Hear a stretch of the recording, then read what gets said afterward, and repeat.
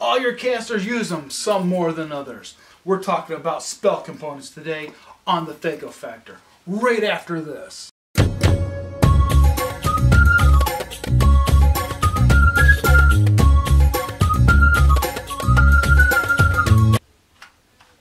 Now starting here the first week of July, I'm going to be hosting a Dungeons & Dragons group for some disabled veterans at the local PRRC Center in Fayetteville, Arkansas. Now, these guys are all part of the group that meets there regularly on a daily basis, except for on the weekends, of course. Now, I won't be able to have photographs, I can't do any audio, and I won't be able to disclose any names.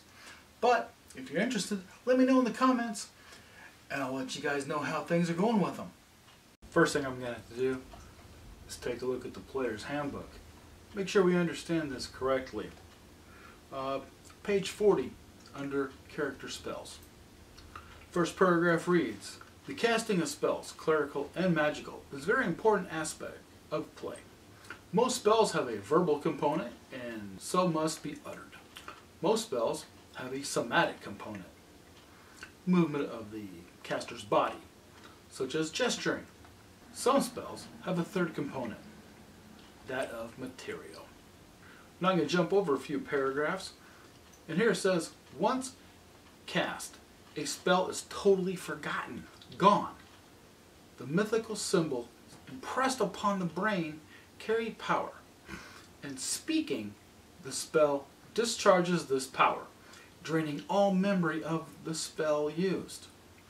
Now this does not preclude multiple memorizations of the same spell, but it does preclude multiple uses of a single spell memorized but once. When a spell caster shoots his or her spell bolt, so to speak, it's gone. Now there are two kinds of spells. You have the spells that are bestowed upon you by divine intervention. And then you have spells that are from memorization. The ones from divinity would be your clerical or druidic spells. The memorization spells thus would be your magic users and illusionists. Most of your clerical spells require a few hours, if not more, of a prayer to your deity of choice. Then upon completion, your spell is divinely placed in your brain for use. A magic user and illusionist spells, they're through memorization through your spell book.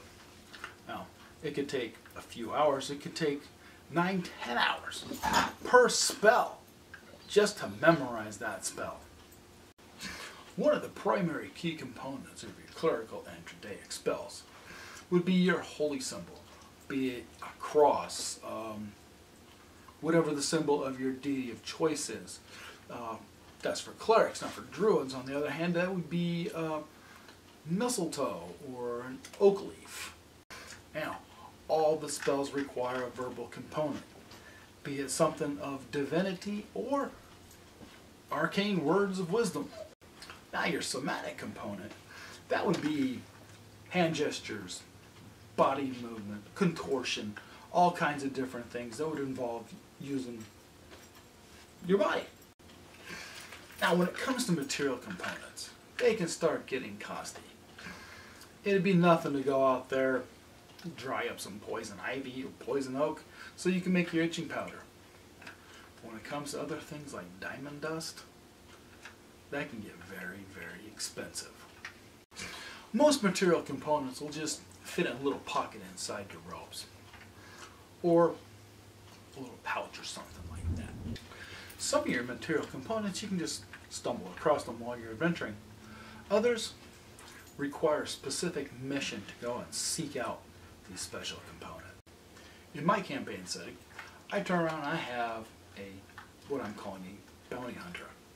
It's a little organization that I have called Bounty for Bounty, where they hire the PCs to go out and acquire different material components for spells to be sold at the shops.